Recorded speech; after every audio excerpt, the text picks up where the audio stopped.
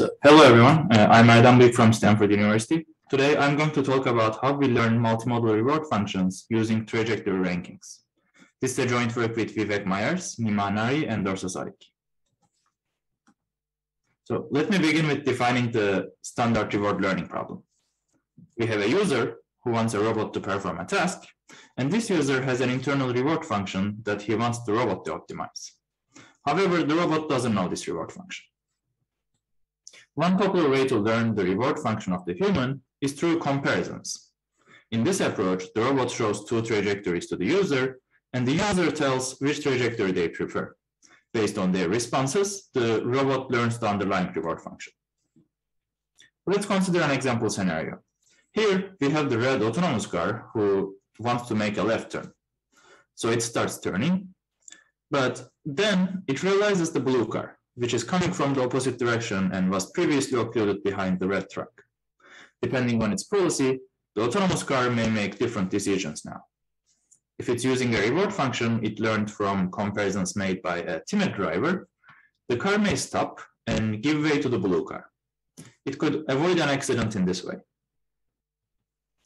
As a second scenario, we could think of a case where the data come from an aggressive driver.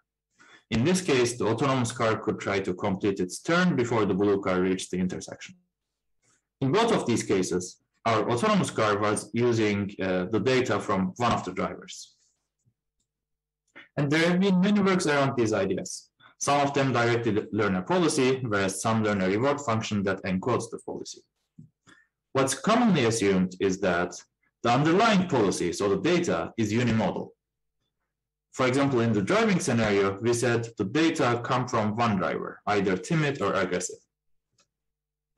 But what if the data come from multiple users who have different reward functions, and our robot doesn't know any of them?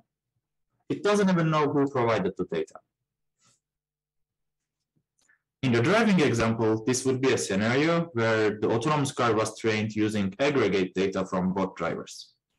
In such settings, we cannot really use standard learning from comparison techniques because the car would have an accident while trying to find a policy that's close enough to both drivers. This means we need to be able to handle multimodal rewards to learn successful policies. Although there have been many works for the unimodal reward functions, learning multimodal rewards from comparisons was not studied. Let me explain why multimodal rewards are more difficult with an example. Let's say we have this task where the fetch robot wants to learn how and which shelf to place the banana.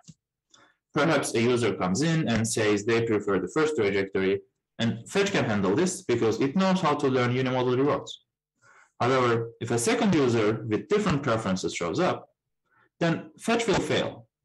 In fact, it's doomed to fail. Let me explain why it's doomed to fail with a numerical counterexample.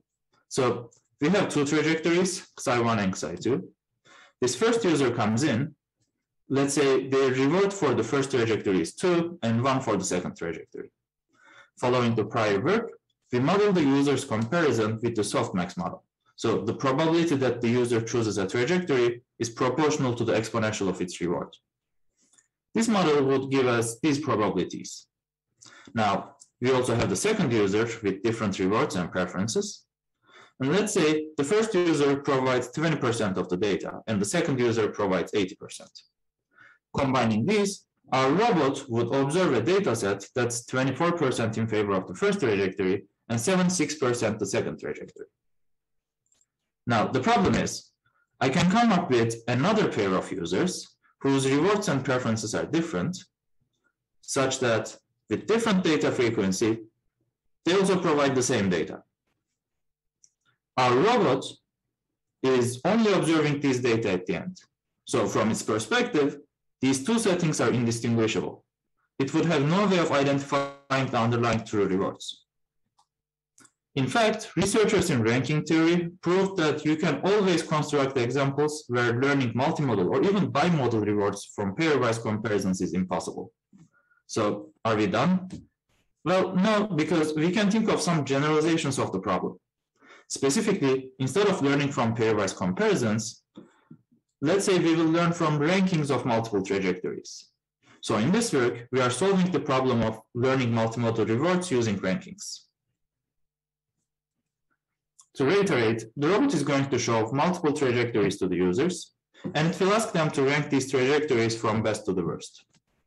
We will have multiple users, each with their own reward function, parameterized by some omega, and the ranking query will be answered by one of these users with some unknown probability parameterized by alpha. And the robot will not know who responded to the query. Formally, we will be given a set of trajectory rankings, and these rankings come from M humans, who may or may not have different preferences, and we want to learn the reward functions of these M humans. For this, we will first model how humans respond to these ranking queries. In this example, let's say the first user is going to respond to this query. Our robot, however, doesn't know this. So how does the human answer? He will first basically select this best option.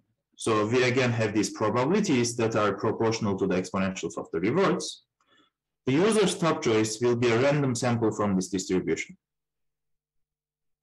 Next, he will noisily choose his second best option. Now, the first option has already been selected, so we drop that. And the user's second top choice will be a random sample from this remaining distribution.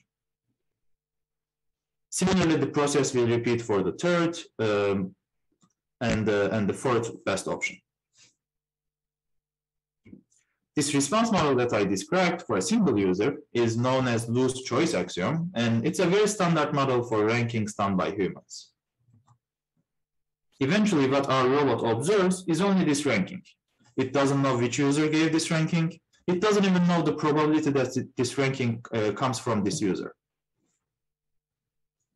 So from the robot's perspective, we have this user model. It doesn't know alpha, but it observed this ranking. It will start with a prior over both alpha and the user's reward functions. It will then use base rule to update its posterior based on the ranking it observed. Note that this likelihood term here is just the response model that I described. So we actually know everything on the right-hand side here. And our robot will perform this posterior update for all ranking data it has. At the end, it will learn all reward functions. In fact, it will even learn the data frequency parameter alpha. Let me show you some simulation results. On this fetch robot task with the bimodal data, we observed that modeling the reward as a unimodal function failed terribly. There were many outliers because the robot was trying to come up with one mode that explains all data. To get nicer graphs, we had to also plot the median error.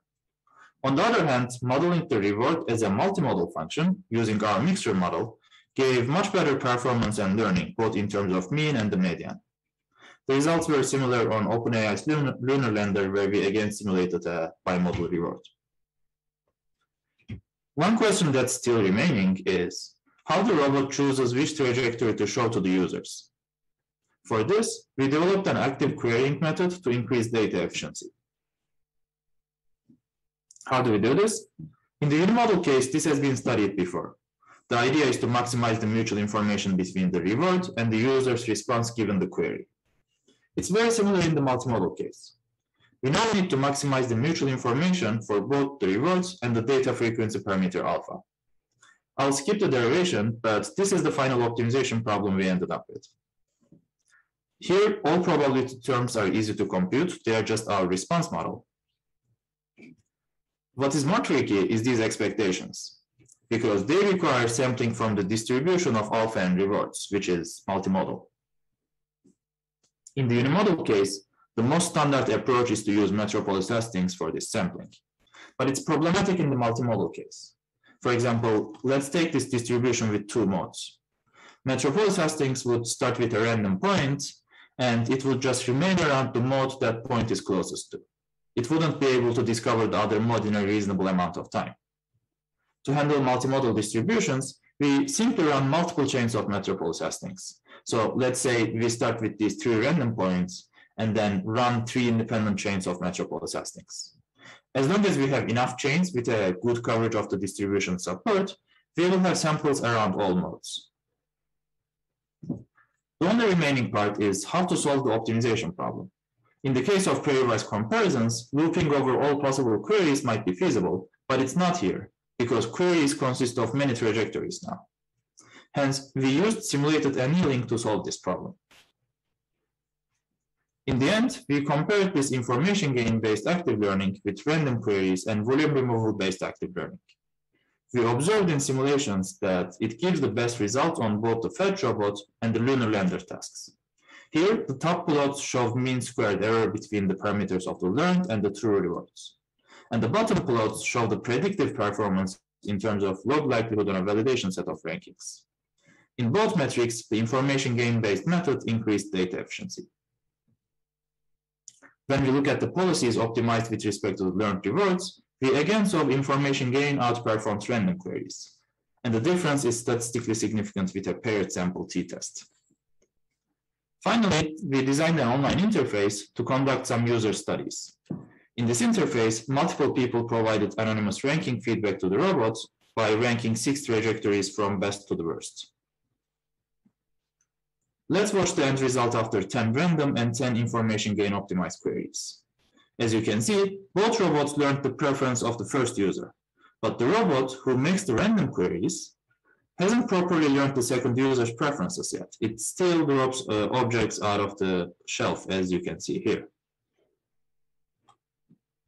We also looked at quantitative measures, such as the predictive power of the learned multimodal rewards, just like in the simulations.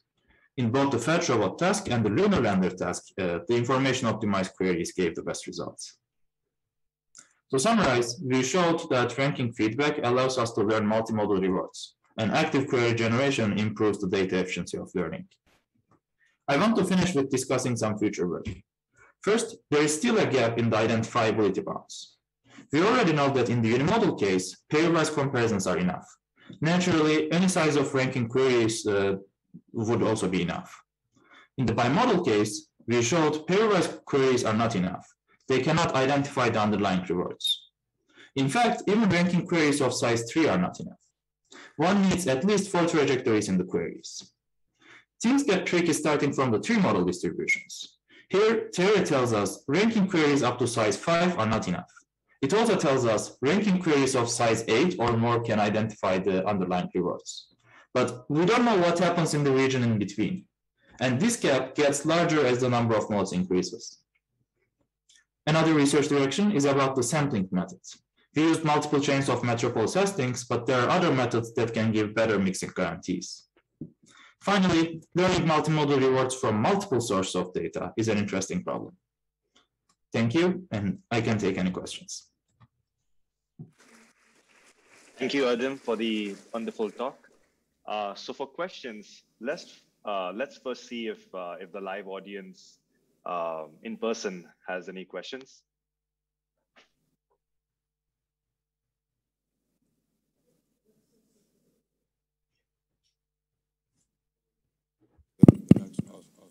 Can you hear us?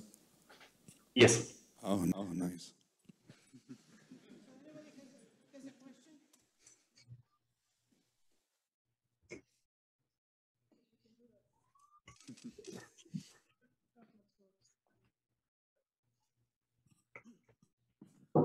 Looks like at the moment there are no questions, so you can go with the remote.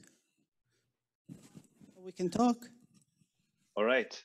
So maybe just to get started, so in this work, you assume that you have a discrete modes, right? So you have Yes. like either a bi-mode or a tri-mode. So there's a discrete number of modes. But have you also investigated what happens if you do not have a discrete mode and instead a continuous space of modes?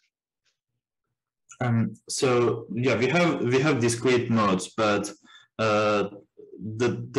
like for each mode we can have different amounts of data, and I think for like in practice that's enough, and I'm not really sure how would we have like how would we have like non-integer number of modes. So I see. So I guess an example is that if I just show you a user behavior, how do you select that M number of modes, right? So if I just give you a bunch of experience, how do you know like a priori what the number of modes are? Right. Okay, yeah, that's a great question. So what we do is the algorithm requires the algorithm requires to know m, but it's actually very similar to like unsupervised learning. It's similar to clustering. Like in clustering, you need to know the number of clusters, but what you can do is you can try different numbers, and you can get an error curve to identify the trade-off. You can find a good balance for the number of clusters. So it's very similar here. You can start with only one mode, and you'll probably get a high error rate if the underlying data is not unimodal. So you then go to two modes, and like eventually at some point your error is going to plateau. And then at that point you can say, oh, this is a good number of modes that I can assume, and you can just use that. I see. So in some sense, you can keep incrementally increasing the number of modes and see at what point. Yes, exactly. Yeah. Thank you. Let's see. So if there are no more questions, maybe we can go on to the next presentation.